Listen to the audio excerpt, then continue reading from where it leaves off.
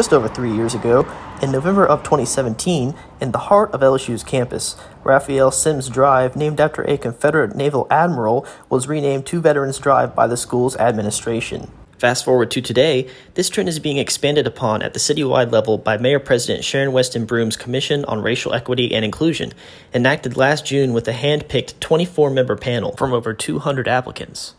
However, the committee has faced harsh criticism recently from Baton Rouge NAACP chapter leader Eugene Collins, who called their efforts toward Confederate street names a softball approach. So what exactly is the cause for delay, and how does member John Lewis recommend they move forward from here? Easily the process can be done in New Orleans, but how it can't easily be done here because it has to be done because there was an ordinance that was passed during the Jim Crow early about the early 1900s because people had complaints about some of the names of the different streets.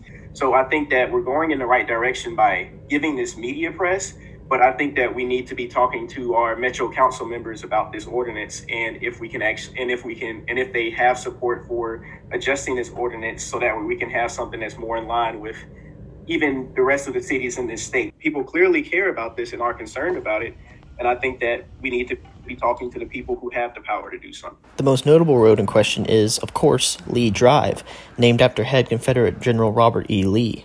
A primary focus of the campaign is the Shenandoah neighborhood, one of the most expansive neighborhoods in East Baton Rouge Parish.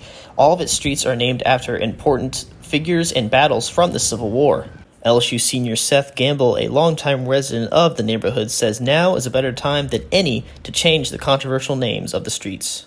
I always loved the Shenandoah neighborhood. Grew up there and lived there my whole life.